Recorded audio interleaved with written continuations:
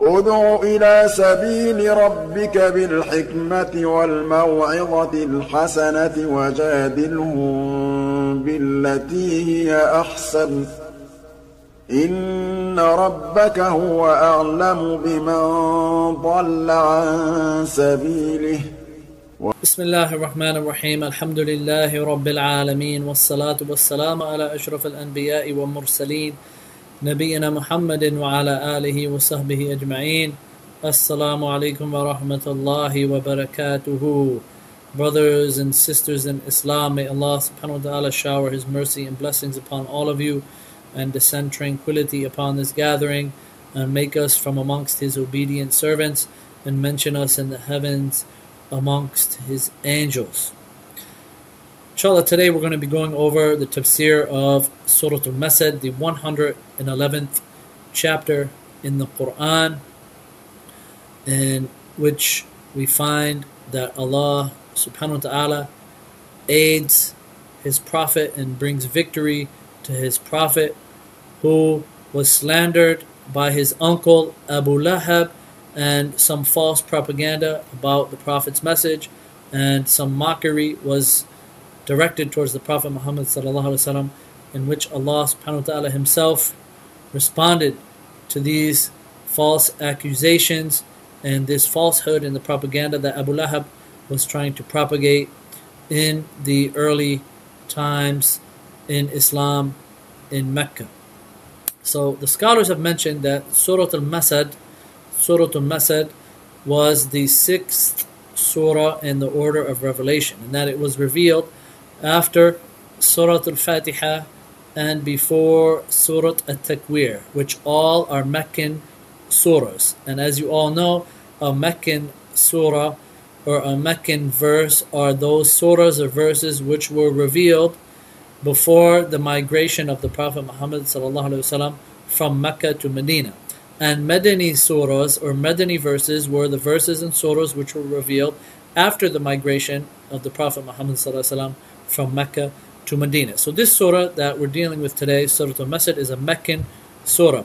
And some of the scholars have mentioned a couple names for this surah, but the most popular name, which we find in many of the Musahif and many of the books of tafsir and many of the explanations of the meanings of the Quran, is Surah Al-Masad. Other scholars have mentioned Surah Abi Lahab, Surah Tabbat, and Surah Lahab. Surah Lahab. And this surah is different than some of the surahs which come after it, because it doesn't start off with the imperative form of Qul, say, as we have in Qul huwallahu ahad, Qul a'udhu bi rabbil falaq, and Qul a'udhu bi rabbin nas. And subhanAllah, there is some wisdom and hikmah behind this. If we think and ponder over the topic and theme of this surah and how it is related to mentioning the story of the uncle of the Prophet Muhammad ﷺ, who was Abu Lahab, who was slandering him and telling even the Prophet's other relatives not to accept his message. That normally when you want to give someone advice, you want to give one of your close relatives or friends advice, if you order them or give them in the command form or the imperative form, sometimes they might not accept it as easily as if it comes in an informative type form or a different type of manner.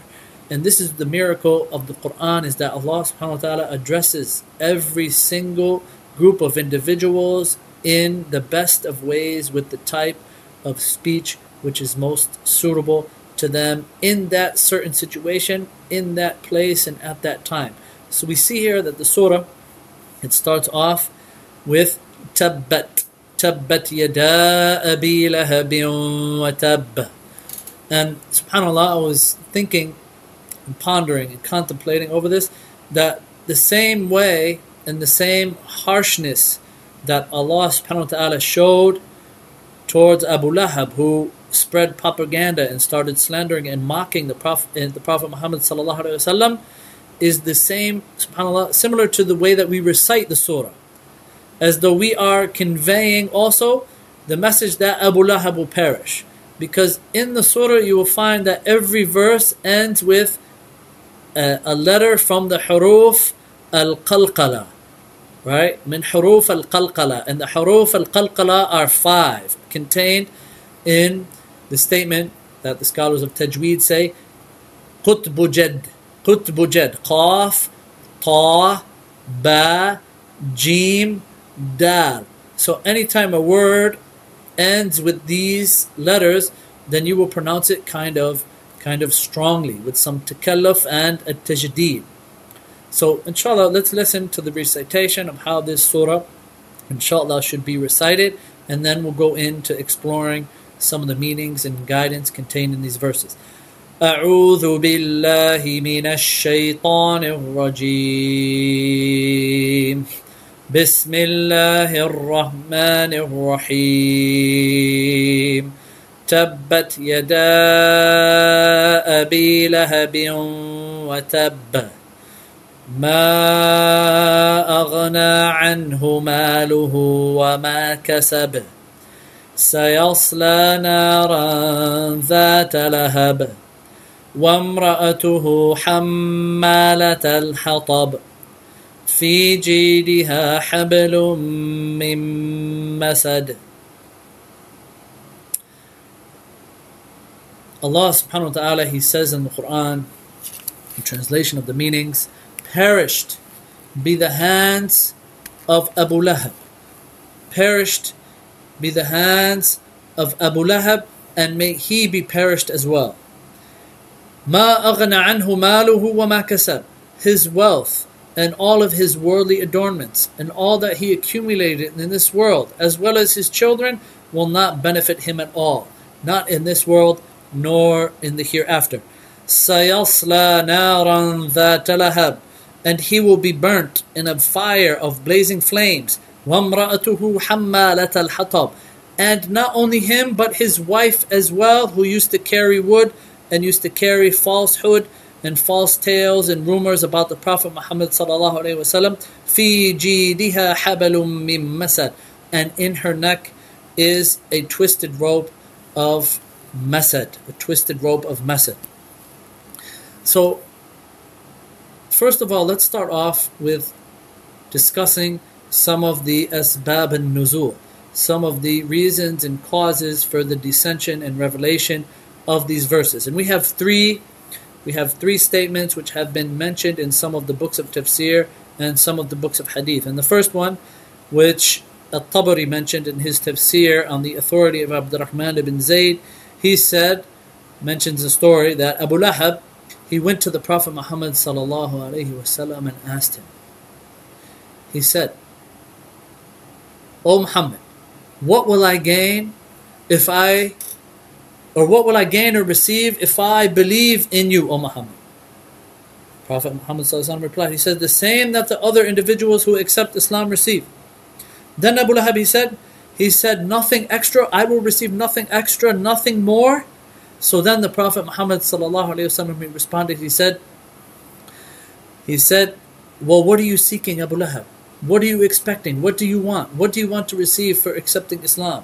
Do you want some money? Do you want some wealth? Do you want women? Do you want this? Do you want that?" So then Abu Lahab, he said, "May this religion perish, and may you perish. What type of religion is this? That me and those people, those poor, impoverished people who have accepted Islam in Mecca, how can me, the great, wealthy Abu Lahab, and them be considered as equal?" Then these verses were revealed to the Prophet Muhammad ﷺ as a response to him. So that's the first narration that we have, mentioning the causes and reasons of dissension. The second one has been narrated by Abdullah ibn Abbas radiallahu anhuma. He said that when the verse وَأَنذِرْ عَشِيرَتَكَ الْأَقْرَبِينَ, that when this verse was revealed, where Allah subhanahu wa ta'ala ordered the Prophet Muhammad ﷺ to warn his relatives and warn his people and his tribes and his close relatives and his family members, when this verse was revealed, the Prophet Muhammad ﷺ ascended on Mount Safa, on Jabal al-Safa. He ascended on that mountain and he called out to all of the tribes in Mecca. He said, "Ya Sabbaha." He says, "O Arabs, O people." And this Ya Sabbaha was an Arabic expression used by the Arabs to warn people from danger, or to call them to gather together to listen to some type of message, or to draw the people together to get their attention. So all of the tribes who heard the Prophet Muhammad ﷺ calling out gathered at the bottom of Mount Safa. And the Prophet Muhammad ﷺ, he said to them, he says, what would you all say if I informed you that soldiers and cavalrymen were coming to invade us from behind this mountain? Would you all believe me? So then they all replied, they says, yes, O Muhammad, we have never known you to be a liar. We have never heard you tell a lie. You are the truthful one. So then the Prophet Muhammad ﷺ, he said to them, indeed I am warning you from a severe punishment of Allah subhanahu wa ta'ala. So then once they heard this, Abu Lahab, he stood up and he raised his voice and he said, may you perish, O Muhammad. Is this what you gathered us for? This is the message that you called out and you gathered us for, to tell us about this. So then the verses in this surah, Surah Al-Masad, were revealed to the Prophet Muhammad ﷺ as a response to Abu Lahab's comments and actions. And the last mention that we have as regards to the reasons and causes of revelation is what Imam Qurtubi mentions in his tafsir on the authority of Abdurrahman ibn Maysan, that anytime a group of people would come to Mecca to meet the Prophet Muhammad ﷺ, Abu Lahab would intercept them and cut off their path before they would reach the Prophet Muhammad ﷺ. And they would ask Abu Lahab, they would say, well, hey, you're the uncle of the Prophet Muhammad ﷺ, you're his relative, you are the most knowledgeable of Muhammad, so tell us about him. So Abu Lahab would say, yes, Muhammad is a liar and a magician. So then the caravans would leave and they would not get the chance to hear from the Prophet Muhammad ﷺ himself. So then one day another caravan came to Mecca to meet the Prophet, and they met Abu Lahab in their path. And this caravan, they refused to leave until they met the Prophet Muhammad ﷺ and told Abu Lahab, they says, we're not leaving until we see the Prophet Muhammad ﷺ and hear his voice. So Abu Lahab would tell them, he would say, listen, we're still trying to cure and remedy the Prophet Muhammad ﷺ from the craziness that has overtaken him, and he will perish and die soon, and he will be humiliated.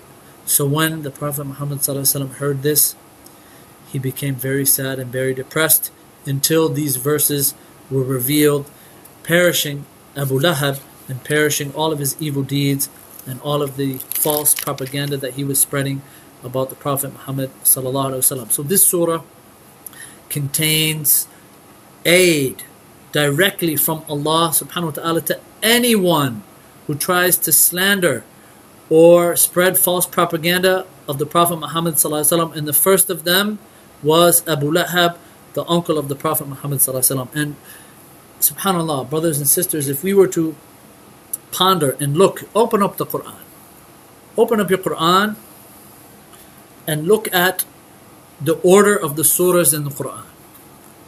Look at the order of the surahs of the Quran. Look where Al-Masad is. Look at the surah before it, Surah Al-Nasr. The surah before Surah Al-Masad is called Surah Al-Nasr, which can be translated as the help, the aid, or the victory. So the help, the aid, and the victory, this surah is mentioned before Surah Al-Masad, and then the surah after Surah Al-Masad is what? Surah Al-Ikhlas or Surah Al-Tawheed. So, subhanAllah, I was sitting and thinking and pondering, it's as though Allah subhanahu wa ta'ala is, this surah, Surah Al-Masad, comes between two surahs, comes between the aid and the victory that was given to the Muslims, and it is as if the aid and victory against Abu Lahab that was mentioned in Surah Al-Masad and all of Allah's enemies who slander the Prophet Muhammad ﷺ is from who? Is from Surah Al-Ikhlas and from the author of Surah Al-Ikhlas, from Allah subhanahu wa ta'ala, which contains, right, Allah subhanahu wa ta'ala's most beautiful names and beautiful attributes. So it is as though Allah gave the Muslims victory that He mentioned in Surah Al-Nasr in Mecca, and that he will defeat all enemies of the Prophet Muhammad sallallahu alaihi wasallam, as we see in Surah Al-Ikhlas. So it is as if Allah is saying that the nasr of anybody propagating falsehood against the Prophet Muhammad sallallahu alaihi wasallam will come from Allah subhanahu wa ta'ala himself. And another benefit from this surah and from the Quran in general is that when we look at the Quran and we see and observe those whom Allah subhanahu wa ta'ala has dispraised in the Quran from amongst the Prophet Muhammad sallallahu alaihi wasallam's enemies, that we find that the characteristics of the enemies of the Prophet Muhammad sallallahu alaihi wasallam are mentioned in general, except Abu Lahab and except his wife. But why is that, brothers and sisters? Number one, Abu Lahab and his wife were openly slandering and mocking and talking bad about the Prophet Muhammad sallallahu alaihi wasallam while warning his own relatives about his message and about accepting his message. So Allah subhanahu wa ta'ala himself aided his prophet against that evil enemy and slanderer of the Prophet Muhammad sallallahu alaihi wasallam, even though he was from amongst the Prophet Muhammad sallallahu alaihi wasallam's relatives.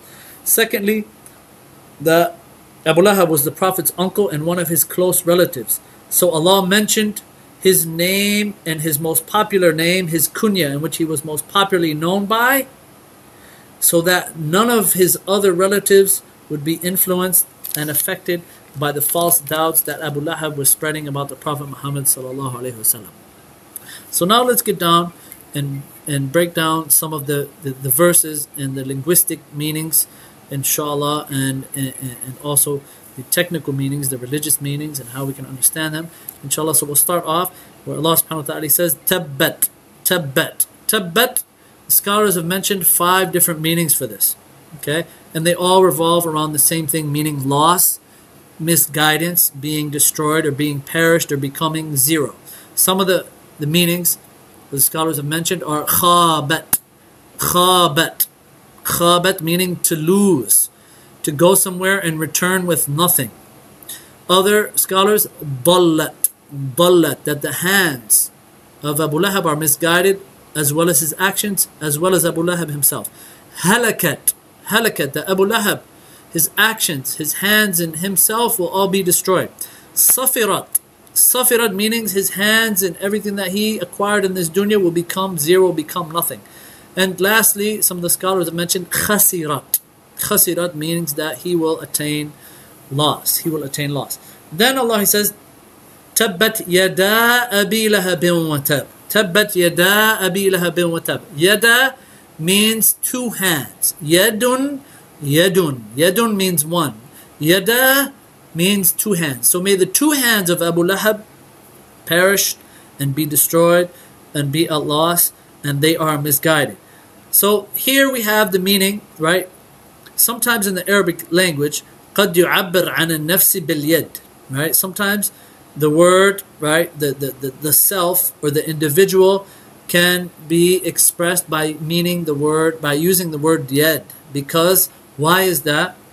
It is because the hands are what put forth the deeds. The hands are what put forth most of our deeds, the good deeds and the bad deeds. So we will be judged by the good deeds or the bad deeds that we put forth by our hands. So some of the scholars have said that it means, right, the nafs of Abu Lahab, not only his hands will perish, but also him himself will perish. Other scholars have said the amal of Abu Lahab, right, the actions of Abu Lahab will perish as well. The actions of Abu Lahab will perish as well. So who was Abu Lahab? Who was Abu Lahab? Abu Lahab, as we mentioned, he was the uncle of the Prophet Muhammad sallallahu alaihi wasallam. So he was the son of Abdul Muttalib. He was the son of Abdul Muttalib and the uncle of the Prophet Muhammad sallallahu alaihi wasallam, whose name was Abdul Uzza. Abdul Uzza, the servant of Uzza. And Uzza was an idol which the Arab polytheists used to worship in Mecca.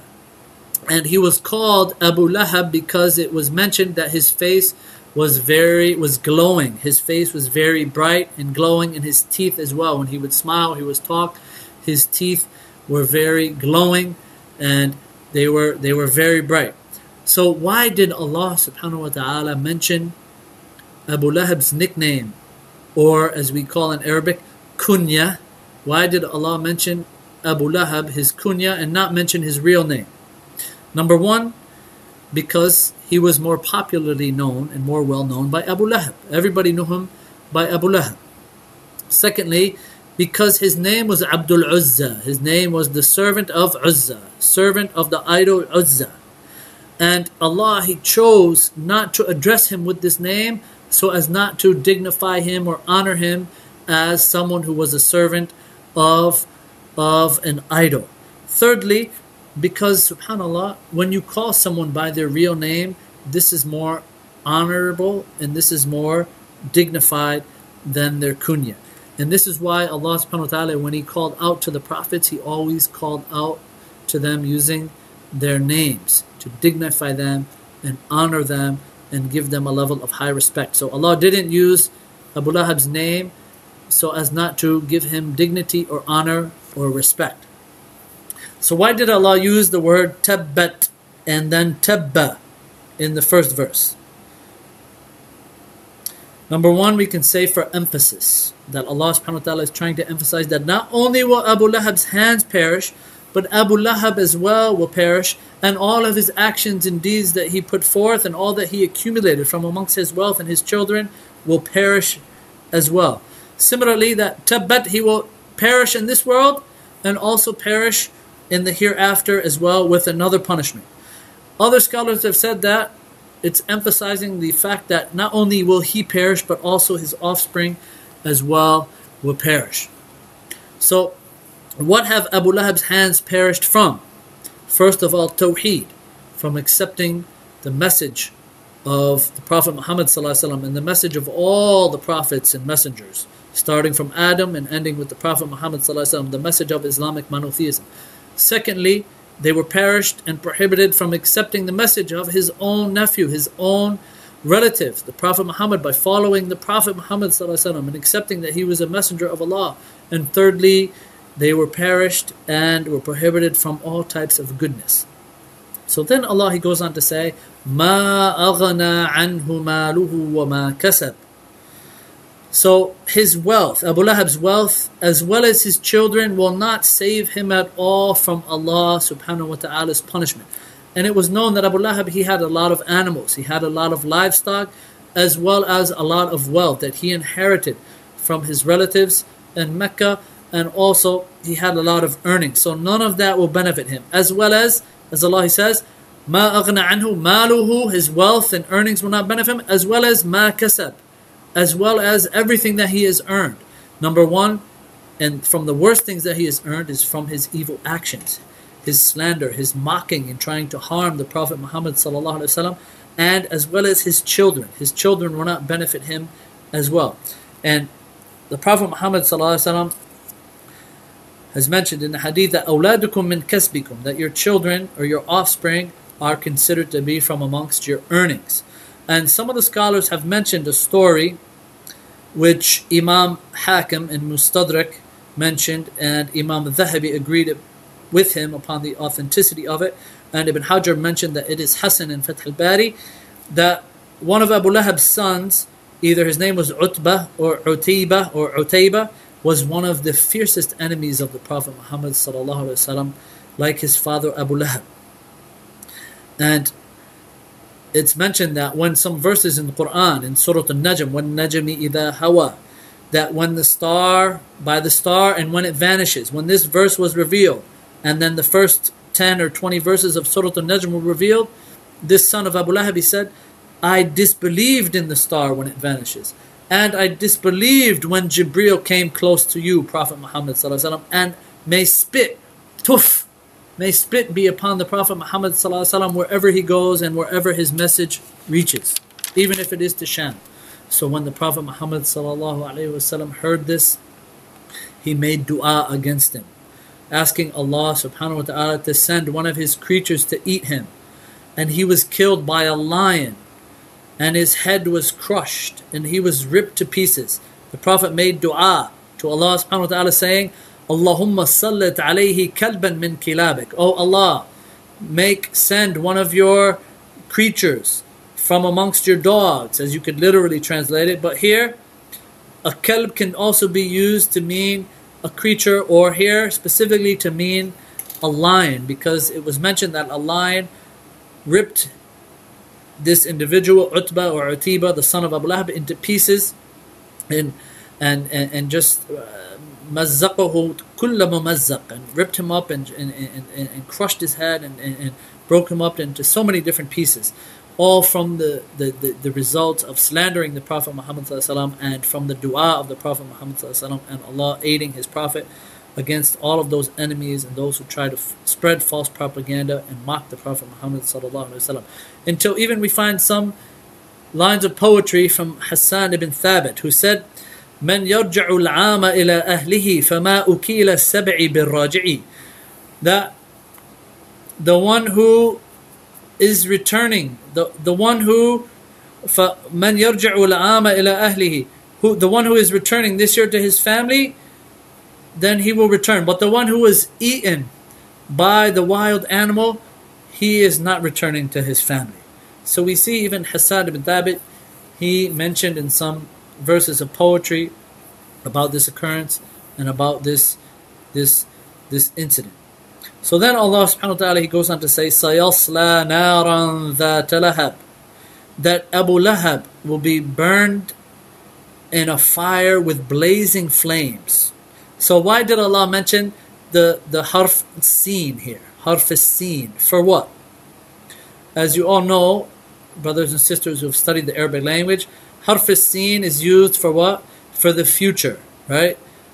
For the future. Istiqbal, right? Either to be used for the future, meaning the close future, right? We have two words in the Arabic language which can be annexed to present tense verbs, such as seen, okay, and then we have sofa, which is detached, which both mean the future, Seen, the scholars have mentioned, means the immediate future, and sofa means the future which is far away. So also the word seen, or the letter seen, can also mean al-wa'id, right? A promise that he is going to receive the hellfire for what he has done. So why was the word yasla? Why was the word yasla used here? Number one, yasla means it's fuel for the hellfire, being wood and coals for the hellfire. So not only will the fire disintegrate him, and not only is yasla or salla the description of the hellfire, but it's also a description of Abu Lahab in the hellfire. So it is as if he is burnt so much that it is as though him and the hellfire become as one. So then Allah, he goes to mention, "Sayasla naran dhat lahab." Naran dhat lahab, that the fire will be so hot and so powerful, filled with blazing flames. And subhanAllah, if you think about it, Allah subhanahu wa ta'ala uses the same words from Abu Lahab's kunya to talk about and describe the fire, Lahab, meaning that they will be flaming up and they will be bright and they will be blazing, just how the people used to say about Abu Lahab and his face. So there are two important things in this verse. One, that there is a promise from Allah subhanahu wa ta'ala that Abu Lahab will be in the hellfire.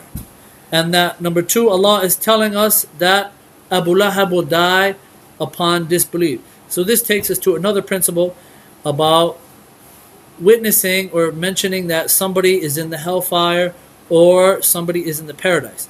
Brothers and sisters in Islam, it is not upon the Muslim to bear witness that this person is from amongst the people of paradise or that person is from amongst the people of hellfire, except with a clear cut, decisive, nas, proof, text from the Quran or from the authentic Sunnah of the Prophet Muhammad sallallahu alaihi wasallam. So then Allah subhanahu wa ta'ala goes on to mention in the verse after that, وَامْرَأَتُهُ حَمَّالَةَ الْحَطَبِ, and also his wife who used to carry the wood, the prickers and thorns, and used to lay them in the path of the Prophet Muhammad ﷺ at night to harm him and cause the Prophet Muhammad ﷺ grief and difficulties. So her name was Jamil, the daughter of Harb ibn Umayyah, the sister of Abi Sufyan. So what did she used to do? She used to gather thorns and prickers and put them in the Prophet Muhammad ﷺ's path. Also, she used to mock and make fun of the Prophet Muhammad ﷺ, saying he was poor and impoverished, and that the Prophet Muhammad ﷺ used to gather wood. So similarly, Allah subhanahu wa ta'ala mocked her in the same way that she was mocking the Prophet Muhammad ﷺ. And third, the scholars have mentioned that she used to gather foul speech. She used to gather slander and rumors about the Prophet Muhammad ﷺ. So the one who spreads rumors and spreads falsehood and propaganda about others is also called in Arabic Hammal Hatab, is the one who carries wood, the one who's carried thorns, because the rumors and propaganda and falsehood, they start and ignite enmity and hatred between people, similarly as wood does to fire. Other scholars have said, why was she called, right, وَامْرَأَةُ حَمَّالَةَ الْحَطَبِ? Because she has gathered up, and what she has gathered up from sins for mocking and speaking bad about the Prophet Muhammad sallallahu alaihi wasallam. So the sins that she gathered are like wood that will be thrown with her in the hellfire to burn eternally. Then Allah subhanahu wa ta'ala in the last verse, He goes on to say, في جيدها حبل من مسد, and in her neck is a twisted rope of masad. So some of the scholars have mentioned, they said, right, it's been attributed to Ibn Abbas and other companions and tabi'een as well, that masad is a chain of iron that will be fed in through the mouth of this wife of Abu Lahab and come out of her backside, and then the remaining part of the chain will be wrapped around her neck, as Allah mentions in the Quran, ذَرْعُهَا سَبْعُونَ ذِرَاعًا, that the length of which, right, the length of which the chain will be 70 dhira'. 70 dhira' will be a very long chain, and this chain will go in through her mouth and come out of her backside and be wrapped around her neck, and this will be her punishment in the hellfire. Other scholars have mentioned that al-masad, right, masad is a rope of palm fiber, right, a rope of palm fiber in this world, and it will be a rope of fire in the hereafter around her neck. Some of the scholars have mentioned that it is a tree from amongst the trees in Yemen. Other scholars have mentioned that it is a chain of jewelry that the wife of Abu Lahab used to wear around her neck, and that she used to say that I will spend the value, the gold value or the silver value, I will spend the value of this, whatever this necklace is worth, I will spend that to oppose the Prophet Muhammad ﷺ and his message. So Allah subhanahu wa ta'ala will punish her justly, similarly to what she was trying to spend in this world to stop the message of the Prophet Muhammad ﷺ. Allah will punish her with that similar thing wrapped around her neck in the hellfire. So this surah, it contains many benefits, and this is the first instance of where Allah subhanahu wa ta'ala, one of the first instances where Allah subhanahu wa ta'ala addresses directly those who try to slander and mock the Prophet Muhammad sallallahu alayhi wasallam. And this surah also contains some of the miracles to prove that the Quran is the revelation from Allah and that it is the truth from Allah subhanahu wa ta'ala, because we have that in the third verse that Abu Lahab will be burnt in a blazing fire. So if this surah wasn't from Allah subhanahu wa ta'ala, then the Prophet Muhammad sallallahu alayhi wa sallam would never mention this about his relatives. He would never mention that one of his own relatives, one of his uncles, will be from the inhabitants of the hellfire, because there is a possibility that maybe he could have accepted Islam later on, whether in Medina or later on in the Meccan period. And it also opens up the door for the possibility of people slandering the Prophet Muhammad ﷺ, because if Abu Lahab did accept Islam, then the Prophet Muhammad ﷺ would have been accused of lying, saying that his uncle was eternally in the hellfire. So Abu Lahab, he died upon disbelief, and he died upon his evil actions and deeds, and he is from amongst the people who are promised the hellfire, and he is in the hellfire, as Allah subhanahu wa ta'ala mentioned in this surah. Some other benefits we can extract from this surah, brothers and sisters, is that it mentions one of the categories of spouses that Allah mentions in the Quran. We have different categories of spouses mentioned in the Quran. For example, Abu Lahab and his wife. What were they? They were both disbelievers. Ibrahim alayhi salam and his wife, Hajar. They were both what? Believers. So we have categories of spouses who were believers, categories of spouses who were disbelievers. Then we have Fir'aun and his wife, Asiyah. Fir'aun was a disbeliever and his wife was a believer. And then we have Nuh alayhi salam and his wife. Nuh was a believer and from the best of prophets and messengers, and his wife was a disbeliever. So we ask Allah subhanahu wa ta'ala to benefit us from what we heard today and enable us to practice the sublime and supreme guidance contained in the Quran, and whatever we mentioned which is the truth is from Allah subhanahu wa ta'ala, and whatever we mentioned which is incorrect or false is from myself and from the shaitan, and I seek refuge in Allah subhanahu wa ta'ala for any mistakes that were made now and forever. Jazakallah khair wa barakallah feek. Thank you for joining us today. May Allah subhanahu wa ta'ala bless all of you. Assalamu alaikum wa rahmatullahi wa barakatuhu.